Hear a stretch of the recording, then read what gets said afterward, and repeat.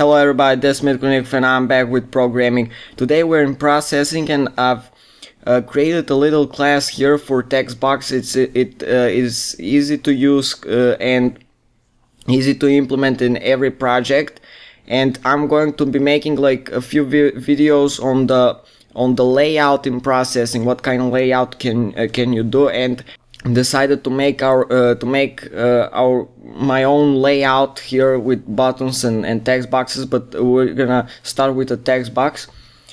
And if we see, let's see the demonstration. I've got here a login form and username and password text box. So when I click on and select the username text box, I've selected it, and I can now type in. If I haven't selected, I type in whatever in the keyboard. It doesn't actually type on the text box itself.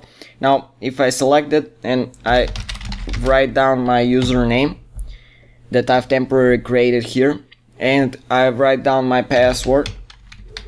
Of course you can do with these stars and whatever you want, but this is just a demo tutorial. Just a demonstration, it's not a tutorial.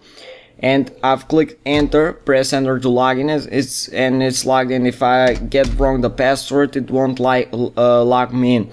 But this is just a demo, and in the next video I will make a tutorial on how you can implement the TEXTBOX class. The TEXTBOX class is in the description below.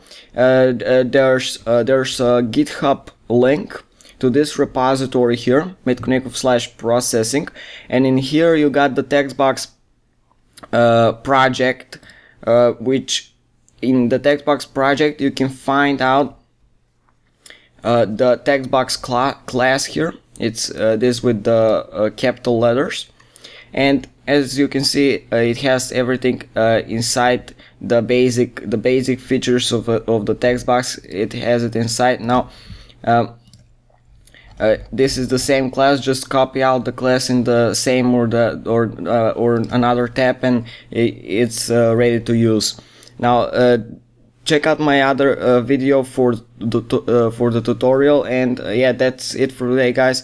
Thanks for watching. Peace.